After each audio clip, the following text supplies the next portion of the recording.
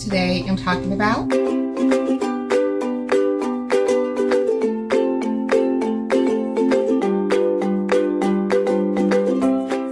this is part 2 of filling out your W-4. We have been talking about withholding the right amount of money. So at the end of the year, you don't owe or you don't have to pay.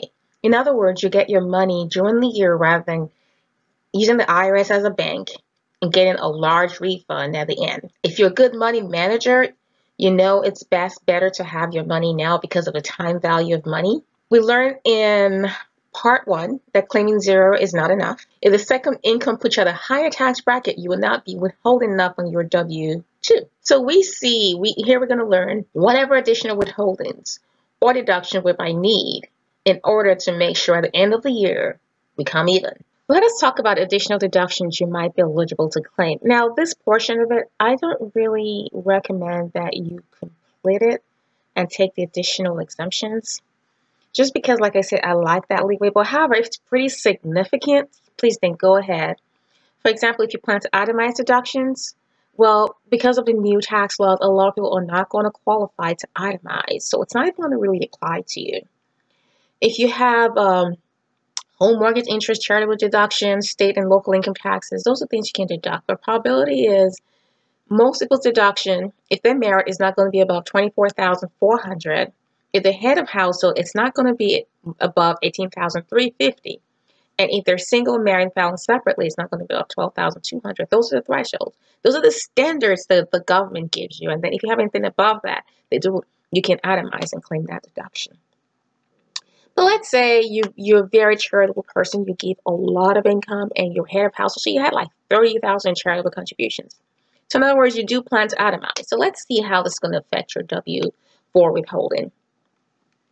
So here you'll enter the estimated itemized deduction. So let's say we just said $30,000 is what we thought we're going to do because we're going to have $30,000 in charitable. And then here we'll enter, we said we're married filing jointly from part 1, so we enter the $24,400 from here because it tells you what to enter for your filing status. And then if subtract line 2 from line 1, if 0 or less, enter 0. So we subtract line 2 from line 1. We don't have a 0.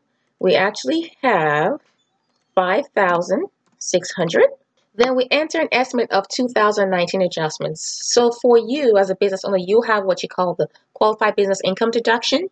Or if you're over 65, you also have an additional standard deduction for age or blindness. So let's say you're under 65 and you're a business owner who plans to make about, maybe you're going to make $100, and you get 20% of that. So the qualified business deduction will be $20.